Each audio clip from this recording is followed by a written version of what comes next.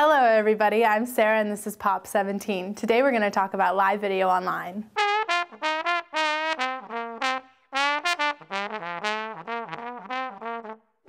Live video on the internet is not a new occurrence, but as you probably know, it's a relatively hot topic, especially for up-and-coming personalities who want to use the platform for a voice. Perhaps it was actually the human factor which popularized the new technology. The world was just getting used to downloading videos when Justin Kahn of Justin.tv came along and pulled a pretty big stunt. He strapped a camera on his hat and a laptop to his back and told the world he would broadcast his life 24/7.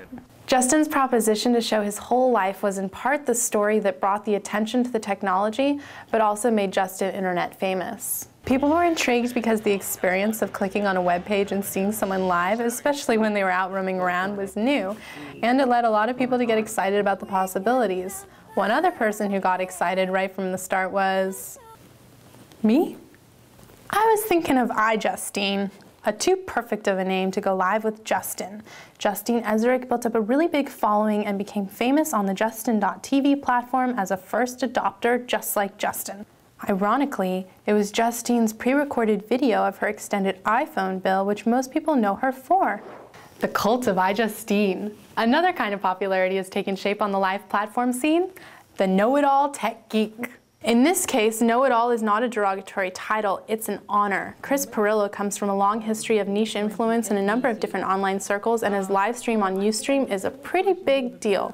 Chris always has a lot of people hanging out on his channel talking tech. The barrier to entry is so low. And in case you didn't think it was low enough, just hold tight because it's about to change real soon. Last week I was at a YouTube party here in NYC and I asked Steve Chen what his plans were for adding live streaming functionality to the site. When are you guys going to do live video on YouTube?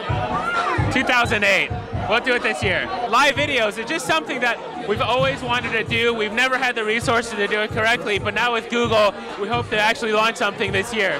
That's some breaking news right there. I haven't seen anyone else mention anything about this yet. If YouTube does add this functionality, it's likely going to change the way people interact with each other online. More to the point, we could expect to see a new breed of online personalities really start to take shape. I've experimented with Justin TV, Ustream, Blog TV, Mogulus, and Yahoo's new streaming video. And the one thing all these platforms have in common is the need for people. Which leads me to tomorrow. Every Friday at 3 p.m. Eastern, we can discuss the topics of Pop 17 Live on Mogulus. This is a great time to meet and interact with you live.